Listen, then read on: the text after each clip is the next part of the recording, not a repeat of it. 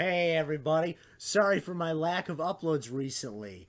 It literally rained once, and when that happens, the grass grows more than it really should. But in this video, I'm going to be discussing something big that has come to Halo Infinite with this month's Drop Pod update. Crosscore visors. Woo! Okay, in all seriousness, this is a really good start to Halo Infinite having crosscore customization. The visors, it's a very small thing, but it's a very meaningful change because 343 actually did it. I am a big believer that you should judge somebody based on their actions, what they actually do, what they actually accomplish. And 343 added this to the game.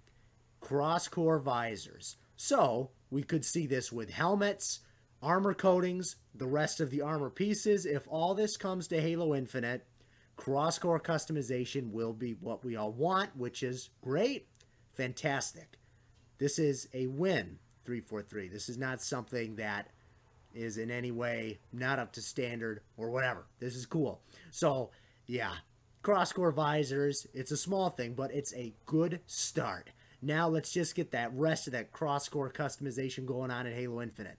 And yeah, so thank you guys for watching, and I touched a lot of grass this week, which is why I haven't been uploading. I don't need more rain. The rain can go away for a while. Anyway, I hope you guys liked this video. I tried to throw it together quickly.